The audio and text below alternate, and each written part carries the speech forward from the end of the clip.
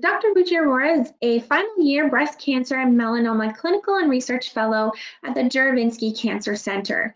She completed her medical school training at the University of Alberta, followed by residency training in internal medicine and medical oncology at McMaster University. She is currently completing her fellowship in breast cancer and melanoma, as well as her Master's of Health Sciences education. Her research interests include learner and patient education, as well as the integration of technology in education. Welcome, Dr. Roochi Arora. Okay, thank you so much for having me. I'm Roochi Arora, as was mentioned. So today I'm going to be talking to you about treatment updates in melanoma. So just an outline for what we're going to talk about. So we'll talk about adjuvant therapy, so the history of it, the mechanisms behind the treatments, our current practices, and some recent updates. We'll then talk about metastatic melanoma, treatment of that, and then some exciting future directions, so what's called neoadjuvant treatment, and we'll answer some of the questions we got from the audience as well. So to start, so adjuvant treatment is basically treatment that's given after the melanoma has been removed by the surgeon. And the purpose of it is to prevent the melanoma from coming back in the future. So typically this is done for melanomas that are very high risk, and that usually means that they're very deep or lymph node spread has taken place. And here's just a picture of a pathology slide, and there's a lymph node that has some melanoma in it. So this is a typical patient who we might offer adjuvant or preventative treatment to. So quite a long time ago, the only thing we really had in terms of options for adjuvant treatment was something called interferon alpha, and that was developed in the late 80s. It had a very low cure rate of only 2 to 3%, but unfortunately was very toxic. Only about 75% of patients were able to complete the full year of treatment, and at least half of them needed a dose reduction, and a quarter of them just outright declined or refused any therapy. So I'm sure many of you have heard of the advances that have taken place with immunotherapy. Now, immunotherapy has actually been around, in a sense, for longer than you may think. So it was really in 1976 when we discovered that there was some sort of relationship between melanoma and the immune system, where the immune system is involved in getting rid of melanoma. As I mentioned, in the 90s, interferon was formally approved, and then in 2011 is when ipilimumab, which is a type of immunotherapy that we'll talk about, that was formally approved for metastatic melanoma initially, and then eventually as preventative or adjuvant treatment. And shortly after that, we had nivolumab and pembrolizumab, which are also forms of immunotherapy that were approved as well.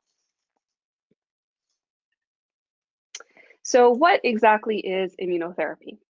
So I know this diagram looks quite complicated, but I'll try to make it simple. So basically, our immune system is designed to try to get rid of any foreign materials or things that are not supposed to be there. And cancer is certainly something that's not supposed to be there.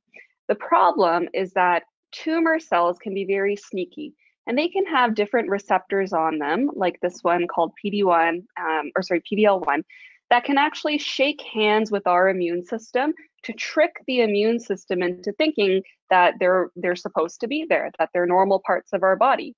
And that actually prevents the immune system from fighting off the cancer. So the purpose of immunotherapy is actually to block the interaction between the tumor and the immune system, such that the immune system can actually recognize that the tumor or the cancer is not supposed to be there, and the immune system can wake up and kill off the cancer. And so there are a couple of different places where this can take place. So there's this interaction here, PD-1.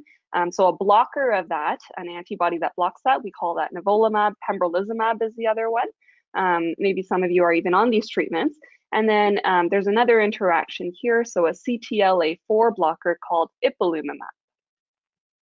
So ipilimumab, as I mentioned, it first came out in or was approved in 2011 for metastatic melanoma, and then years later in 2016 was studied in the preventative setting. So a large study of over 900 patients looked at stage 3 melanoma patients, and they gave them 1 year of adjuvant or preventative ipilimumab compared to placebo. And overall, they found that there was a 10% benefit after 5 years. So that means that after 5 years, 10 out of 100 more patients survived if they got the ipilimumab compared to if they got placebo. And not to get too technical here, but this is just a graph that we tend to show in clinical trials or in papers, and this is showing exactly that. So at 5 years, you can see that 65% of the patients are alive who got the ipilimumab compared to 54% who received placebo. So after ipilimumab was studied and nivolumab was being discovered, we then studied nivolumab for the same purpose, preventative therapy. So these patients got either nivolumab or ipilimumab. Again, these were stage 3 patients. And for this study, we have updated results out to 4 years. So compared to ipilimumab, nivolumab actually gave an extra 11% survival benefit. So 11 out of 100 more patients who got nivolumab survived compared to ipilimumab after 4 years. And again, here's just a picture or a graph that shows those findings right over here. So at 48 months, you have 52% of the nivolumab patients who are alive and melanoma free, compared to 41% of patients who got ipilimumab. Sorry, I should have mentioned that, alive and melanoma free. So pembrolizumab, as I mentioned, is a cousin of nivolumab. So they work very, very similarly. And when pembrolizumab was studied, it was actually compared to placebo. So this is a nice study because it actually gives us a true benefit of pembrolizumab compared to getting no preventative or adjuvant treatment whatsoever. So we have 3-year survival results for this study. And compared to placebo, there was a 20% 3-year benefit. So after 3 years, 20% or 20 out of 100 more patients are alive and melanoma free compared to if they got no preventative treatment. And so that is basically what is shown right here. You can see what we call a separation of the curves. So there's a big difference in how many patients are alive at 3 years. Now, some of you may have heard about a different kind of treatment called the Buraf inhibitors. So before I get into some details around that, what exactly is Buraf? So Buraf is a gene in our cells, and it controls a lot of cell growth. Now, the problem is that Buraf can sometimes become mutated, and that can lead to cell growth that is basically out of control, too much cell growth. And when that happens, that can actually underlie a lot of melanomas. So we have developed medications that can actually block Buraf and in essence, basically turn off those cancer cells to treat that melanoma. So we have a medication called dabrafenib. Now there's another one that we tend to use in combination with dabrafenib called trametinib. Not to get too complicated, but it basically, trametinib also works on the same pathway to try to block these effects of the Buraf gene. So although Buraf inhibitors were also first studied in the metastatic setting, they also were studied years later in the preventative or the adjuvant setting. And that was in 2017. So a big study of almost 900 patients who all had these high-risk melanomas, stage 3, and they had either dabrafenib and trametinib or they had a placebo. So after 5 years, the benefit was 16% in terms of preventing the melanoma from coming back, and overall survival benefit of 9%. And so we can see this is the benefit after 5 years. So 52% of patients are alive and melanoma free if they got the dabrafenib and trametinib, compared to 36% if they did not get any adjuvant treatment or they got the placebo in this case. So to make sense of all of this and to organize it, basically what this means is that when we have someone who has stage 3 melanoma, if they don't have the Buraf mutation, we can offer them one of the immunotherapies, nivolumab or pembrolizumab, because remember, nivolumab was compared to ipilimumab and it was better. If the patient has the Buraf mutation, we actually have a choice. We can offer them nivolumab or pembrolizumab, the immunotherapy. but there's also the option of a year of dabrafenib and trametinib. And which one we choose ends up depending on a lot of nuances of the patient, patient's preferences, medical conditions, and things like that. So switching gears now to talk about metastatic melanoma. Now, back in 2010, so you remember from the video at the start of this presentation, the gentleman said 10 years ago, I wouldn't have been alive. And he's not being dramatic by saying that.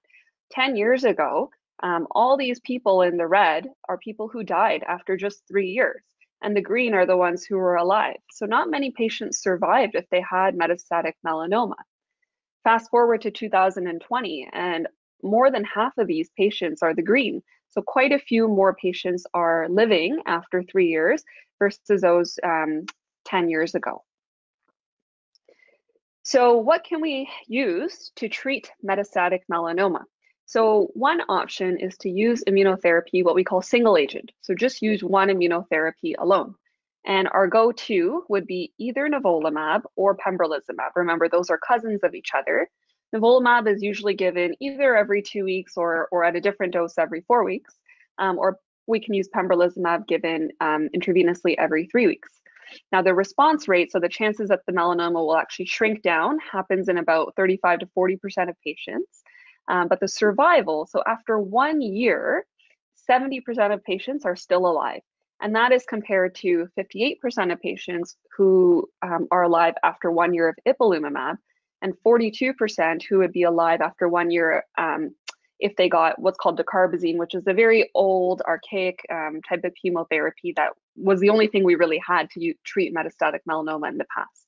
And there is about a 15% rate of side effects. We won't get into side effects today, though. So there was also a study a few years ago now that looked at combination immunotherapy. So what if we combined nivolumab and ipilimumab? And in this study, they combined the two and gave them every 3 weeks for 4 treatments in total, and then just continued with the nivolumab alone every 4 weeks for 1 year. And what was found is that overall, after 5 years, more than half of the patients were still alive. And that was compared to about a quarter of the patients still being alive if they got just the ipilimumab alone.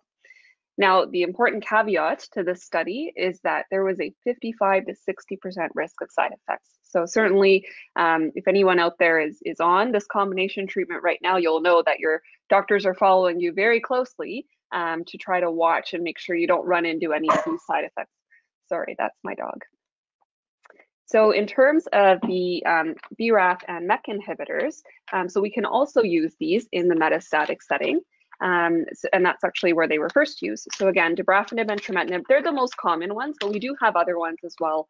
You may have heard of vemurafenib and binimetinib as well. So the most updated results actually just came out hot off the press about a year ago now in August of 2019. So after 5 years, the number of patients who were still on the same BRAF and MEK inhibitors, did not need to change treatment because they were responding really well, was almost 20%. And after 5 years, more than a third of patients were still alive. Now, what was really important about that article was that what they found was that the biggest benefit was actually in patients who had what's called a normal LDH, which is just a blood test. If they had less than 3 spots of cancer, so for example, in the liver and in the lungs, less than 3 sites, and in those patients who were selected very carefully, after 5 years, more than half of them were still alive. So certainly some very promising results coming out with these BRAF inhibitors. So certainly this looks a little bit complicated, but I'd like to think that this is actually very optimistic, that there's a lot of treatment options now. So for somebody who has a BRAF mutation, we have a lot of options. We can start with the BRAF inhibitors, and if at some point they stop working or patients cannot tolerate them, we have the option of immunotherapy. And when we go through immunotherapy, we can give either combination or we can give single agent. If we give single agent, we can have ipilimumab in our back pocket if the single agent doesn't work. If patients want to, for whatever reason, start with immunotherapy up front, again, we have options of using single agent or combination. And then we have those BRAF inhibitors in our back pocket for future use. So lots and lots of options here, and it's certainly very promising and exciting. And if someone does not have a BRAF inhibitor, we still have the opportunity to give either the combination immunotherapy or a single agent immunotherapy. And if we give the single agent, we can give ipilimumab later on if the single agent stops working. So I'll just say a brief word about neoadjuvant immunotherapy. So what that is, so neoadjuvant basically means before surgery. So adjuvant is after surgery, neoadjuvant before surgery. So there was a study of patients who had stage 3 melanoma that was actually able to be surgically removed. But instead of going straight to surgery, instead, these patients actually got some treatment first. They got 2 cycles of ipilimumab and nivolumab, half of them. The other half got just nivolumab alone. And what was found was that in 75% of patients, they had, at the time of surgery, either none or almost no melanoma at all remaining. And about half of those patients had no melanoma at all remaining. And that's compared to only 21% of patients who had the nivolumab alone. And out of everybody in this study, only 1 patient actually had the melanoma recur. So that's very, very exciting that so many patients had a good response to the immunotherapy. Now, in terms of the benefits of neoadjuvant therapy, so there's a few of them. One is that you can actually literally see the tumor shrinking because it's not been removed yet. It can make surgery easier to conduct. Patients who have little to no melanoma left behind, we know that they actually do better. That's something called tumor biology. And it gives us the opportunity to change treatment if, for example, there is lots of melanoma left behind. And on the converse, if there's no melanoma left behind, we can actually consider possibly surveillance alone. So not more treatment. And that's actually being studied right now in a new trial called the PRADO trial, where they're taking patients who have stage 3 melanoma, and they're being given 2 cycles of ipilimumab and nivolumab. And if they have no melanoma remaining at the time of surgery, they're going to just be watched, no further treatment. If they do have melanoma remaining at the time of surgery, they're going to undergo further surgery to remove all the melanoma, and then they'll continue on with 1 full year of nivolumab. And so, of course, this is an ongoing trial. We don't have any results yet, but certainly a very exciting future prospect. And just a couple of other future prospects. So neoadjuvant BRAF inhibitors for those patients who have the mutation. One study found that the rate of pathologic complete response, which means no melanoma left behind at the time of surgery, is almost 50%. And the benefit is that it actually makes surgery a lot easier as well. And there's some data coming down the pipes. This is still quite a bit a ways away, but possibly combining the BRAF inhibitors and immunotherapy prior to surgery, and then after surgery, maybe picking one and just giving that. So that's it in terms of what I have for treatment. There was a great question that came in about, is there a relationship between breast cancer and melanoma, or are they independent? So a common risk factor for both, and actually most cancers, is age. Increasing age usually means higher risk. But there are a few rare hereditary conditions as well. There's something called BRCA2, which can be associated with melanoma, breast cancer, and a few other cancers. Something called familial malignant melanoma, where there's a very specific mutation, again, also quite rare, and another rare mutation in a gene called ARF. And there's probably other ones that we just don't currently know about, we haven't discovered quite yet. So I hope that was helpful, and that you feel very hopeful and inspired now that there's so many great treatment options for melanoma.